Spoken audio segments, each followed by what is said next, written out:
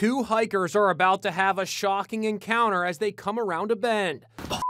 It's a mountain lion, still as a statue, glaring down at them. He blends right in with the background. Now listen as the hikers debate what to do next. What are we supposed to do, back up? I don't know.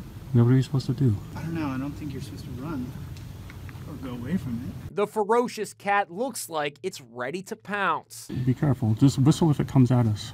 I can't find it. Back up. So would you know what to do in a similar situation? Of these options, which would you pick? Run, make a loud noise, stand your ground, slowly back away. Be loud, be big. Tom Stolf, president of the Columbus Zoo, is an expert on mountain lions. Once the hikers did get around the corner and see that the mountain lion was right above them, that's when they need to back away. They need to take their jackets off. They need to clap real loud. Brian McKinney and Sam Vonderheide are the hikers who filmed that chilling video at Sequoia National Park. We didn't want to turn our back to it. And we didn't want to move quickly. We were trying to remain very calm. I think we did a pretty good job. We talked to rangers and they all said, you did all the right things. Back up.